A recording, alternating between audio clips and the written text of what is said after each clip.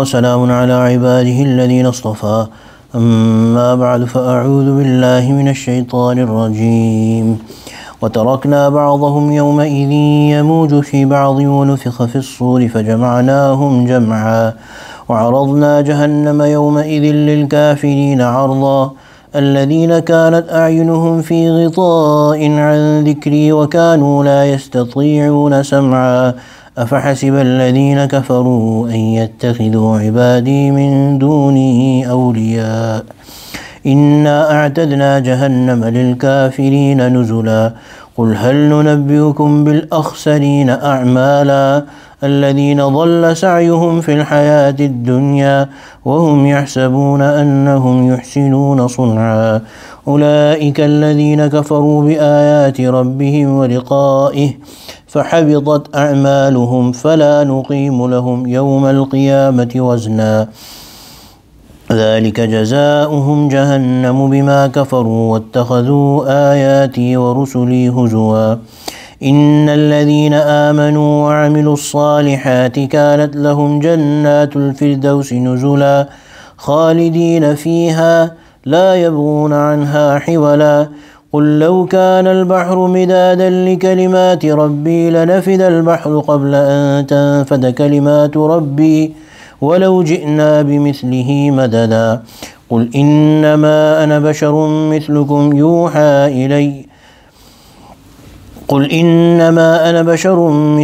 يوحى إلي أنما إلهكم إله واحد فمن كان يرجو لقاء ربه فليعمل عملا صالحا ولا يشرك بعبادة ربه أحدا صدق الله العظيم وبلغنا رسوله النبي الكريم ونحن على ذلك من الشاهدين والشاكرين والحمد لله رب العالمين. The last 10 ayat of Surah Kahf, about which the Prophet ﷺ has said that whoever recites these last 10 ayat, Allah subhanahu wa ta'ala creates a nur for them from their feet up to their head, and similar narration about the first 10 ayat. And whoever recites Surah Kahf, the whole surah, Allah subhanahu wa ta'ala creates a nur for them that extends from their feet to the skies, and Allah subhanahu wa ta'ala protects them from all sorts of trials, tribulations. And if that week, if they recite it on a Friday, and that week even Dajjal comes out, Allah subhanahu wa ta'ala is going to protect them from the fitna of Dajjal.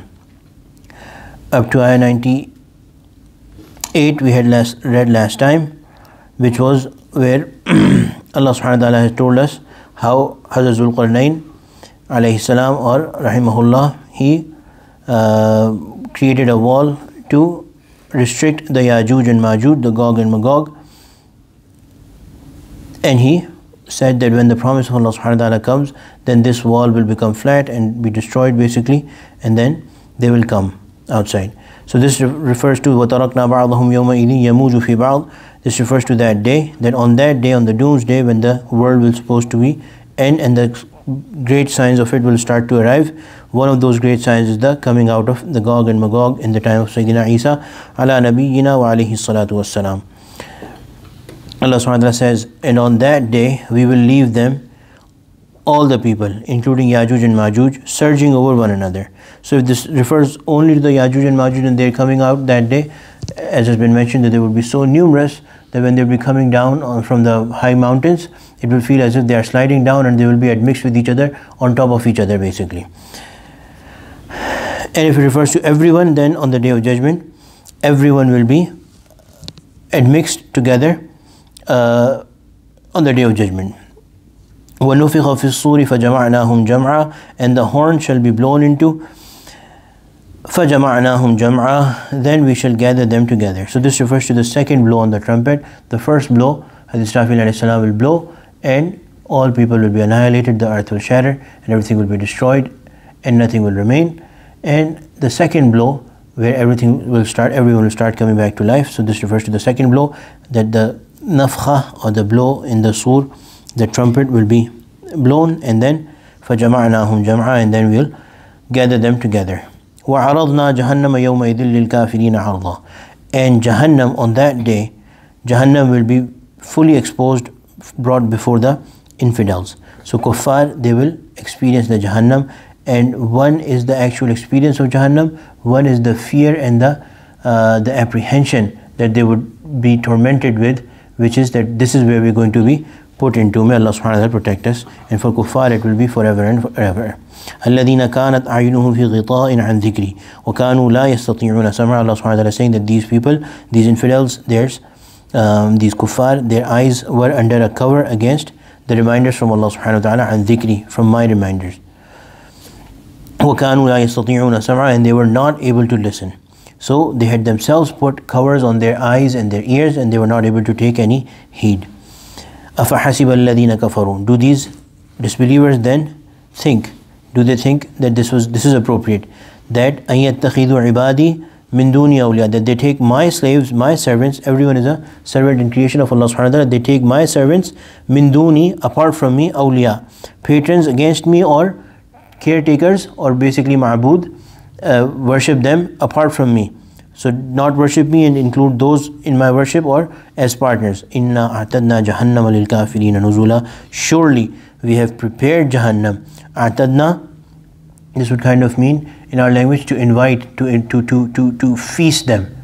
Dawat dena. So Allah subhanahu wa ta'ala is saying it by way of humiliating them, that this is your da'wah, this is your invite, this is your feast. Inna a'tadna jahannama lil kafirina nuzula. We have prepared Jahannam as entertainment for the believers. Nuzula, as this is their abode will be, this is where their station would be, and there, as if a guest enters and they are honored, this is their honor and this is their entertainment. قُلْ هَلْ نُنَبِّئُكُمْ بِالْأَخْسَرِينَ أَعْمَالًا. Say to the people, the Prophet ﷺ is being commanded to say, should I tell you?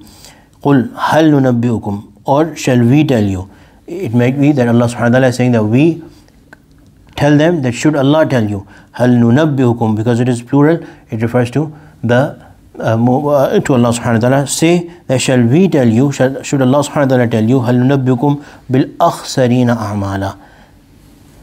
Should we tell you about the greatest losers, the biggest losers in respect of what they did? Amal means something that a person does with a struggle. So Allah subhanahu wa ta'ala is saying to the Prophet ﷺ that tell them, should Allah tell you about those who are the biggest losers in life, the biggest losers, who worked, who did a'mal, and still they are the biggest losers. الَّذِينَ ضَلَّ سَعْيُهُمْ فِي الْحَيَاةِ الدُّنْيَا. Those who are the ones whose effort in the worldly life has gone in vain. Whatever they did وَهُمْ يَحْسَبُونَ أَنَّهُمْ يُحْسِنُونَ صُنْعًا, and all that while they were thinking that they were doing great things, that they were doing really good. So all this worldly life they kept on working hard, and they kept on thinking, they were engaged with this thought, this understanding that we are doing great, we are very successful in terms of our deen, take it in terms of deen, in terms of dunya, we are doing huge things. And Allah subhanahu wa ta'ala is saying, let me tell you, they are the biggest losers. أُولَٰئِكَ الَّذِينَ كَفَرُوا. These are the ones who كَفَرُوا بِآيَاتِ رَبِّهِمْ وَلِقَائِهِ. With their words and with their actions, they rejected the signs of their Lord. So, the disbelievers. وَلِقَائِهِ, and the meeting of Allah subhanahu wa ta'ala. So, those people who do anything without intending for the closeness and acceptance from Allah subhanahu wa ta'ala, that is, he is, or that person is, by action and by spirit, negating the meeting with Allah subhanahu wa ta'ala, that he is saying that I am doing this, but I don't expect a reward from Allah subhanahu wa ta'ala, I don't do it for the sake of Allah subhanahu wa ta'ala. So basically he does not believe by action, in spirit, over his meeting with Allah subhanahu wa ta'ala. فَحَبِطَتْ أَعْمَالُهُمْ. So their deeds have gone to waste. If it was not done for Allah subhanahu wa ta'ala, it will go to waste. فَلَا نُقِيمُ لَهُمْ يَوْمَ الْقِيَامَةِ وَزْنًا. Those great deeds that they would have done, all of them would go to waste. فَلَا نُقِيمُ لَهُمْ يَوْمَ الْقِيَامَةِ وَزْنًا. We shall assign no weight to them at all. So this is where anything that is done for the sake of Allah subhanahu wa ta'ala, the more purely it is done for Allah subhanahu wa ta'ala, the more weight it is going to have on the balance of deeds. The Prophet ﷺ has said that a person would come on the day of judgment great in appearance, huge, and their deeds will be great, but in the eyes of Allah subhanahu wa ta'ala, in the mizan, in the balance of Allah subhanahu wa ta'ala, he will be lighter than a mosquito, because the things that they did was not for Allah subhanahu wa ta'ala. They did it for the world. The Prophet ﷺ has also told us that those people who do things for the people of the world, for achievements in this world, on the day of judgment they will be told to go and seek their reward from the people for whom they did it. And nobody will have anything to give on that day except for Allah subhanahu wa ta'ala. ذَلِكَ جَزَاؤُهُمْ جَهَنَّمْ. This is their reward. This is their punishment. Jahannam. بِمَا كَفَرُوا, upon the kufr that they did. وَاتَّخَذُوا آيَاتِي وَرُسُلِي هُزُوًا, and how they made my signs and my messengers, they took it in a jest. They made a mockery out of it. My ayat and my rasul, and my messengers. Rusul. Inna alladhina amanu, as for the people, so compared to that, the people who bring faith, definitely. Wa amilu salihat. Two things. They have faith and do good deeds. And good deeds are those that are exemplified by the Prophet sallallahu alaihi wasallam. Kanat lahum jannatul firdausi nuzula. Allah is promising that for them there is Jannatul Firdaus Nuzula. Their entertainment, their honor, their welcome, their taking care of and making them guests will be in Jannatul Firdaus. So Jannatul Firdaus is the highest level of Jannah. The Prophet ﷺ has said that when you ask Allah subhanahu wa ta'ala for Jannah, ask for Firdaus, because that is the highest level of Jannah. So Allahumma rzuqna Jannatul Firdaus. Allahumma hasibna hisaban yasira. Khalidina fiha, Allah subhanahu wa ta'ala says that they will live there forever. La yabghuna anha hiwala, and then the added thing is that they will not wish to move from there. Whenever you get any pleasure in this world, that pleasure has a level, a point where you become satisfied with it, and then you want to move on to further. New car, new house, new clothing, everything has its limit. But then the Jannah would be such that there will be no desire to move forward from it. And there will be no taking away in Jannah, that those pleasures, those benefits, those bounties will never be taken away. Now the last two ayat, the Prophet ﷺ has mentioned particular benefits of these two ayat. There was a Sahabi who said to the Prophet ﷺ, Ya Rasulullah, I intend to, and I make an intention that I am going to wake up for tahajjud, but I am not able to do so. The Prophet ﷺ said, read these two ayat before you go to bed, and then you will wake up on the time that you wish.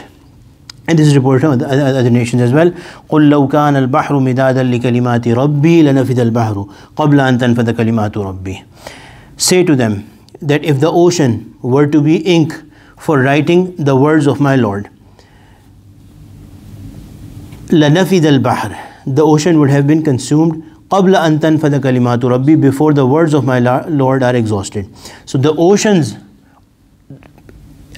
a lot of water, unimaginable, uncountable drops of water, if they were made to be the ink, and someone starts to write the words of Allah subhanahu wa ta'ala, someone wants to encompass and put on paper the knowledge of Allah subhanahu wa ta'ala. Just like Allah is infinite, His knowledge is infinite, His ilm is infinite. So therefore, it is infinite, nobody can put it on paper, nobody can surround it. وَلَوْ جِئْنَا بِمِثْلِهِ مَدَدًا. So all the oceans will be exhausted before the Lord's words are exhausted. وَلَوْ جِئْنَا بِمِثْلِهِ مَدَدًا. Even though if we were to bring another ocean like it in addition. So basically limitless. Oceans after oceans after oceans, but they cannot write the words of Allah subhanahu wa ta'ala. قُلْ, say to them, إِنَّمَا, this is the last ayah, إِنَّمَا أَنَا بَشَرٌ. Say to them, I am nothing, no one except a human. قُلْ, say to them, إِنَّمَا أَنَا بَشَرٌ. I am but a human being. مِثْلُكُمْ, like you. What does that mean? That in physical aspects, in being the things of humanity, being a human, what makes a human, I am a human being. Yuha ilayya, but my specialty is Yuha ilayya annama ilahukum ilahun wahid. So those people who say that the Prophet ﷺ is only a human just like us, yes, physically he's like a human, he is a human, he has those humanly qualities, he's hurt, he feels, he was born, he died, passed away from this world apparently. All of those things are true, but Yuha ilayya, there's something very special about the Prophet ﷺ, that Allah subhanahu wa ta'ala gives wahi to them, annama ilahukum ilahun wahid, that your God is the one God. So this is the essence of all wahi, the oneness of Allah subhanahu wa ta'ala. فَمَنْ كَانَ يَرْجُو لِقَاءَ رَبِّهِ. So the one who hopes to meet his Lord. And what is the hope to meet your Lord? That you one day you have belief that there is an Allah that I have to stand before, and I have to be answerable for what I do, and my deliverance, my freedom on that day is dependent on the pleasure of Allah subhanahu wa ta'ala. فَلْيَعْمَلْ عَمَلًا صَالِحًا. Then this person must do, whoever hopes to meet Allah subhanahu wa ta'ala, must do righteous deeds.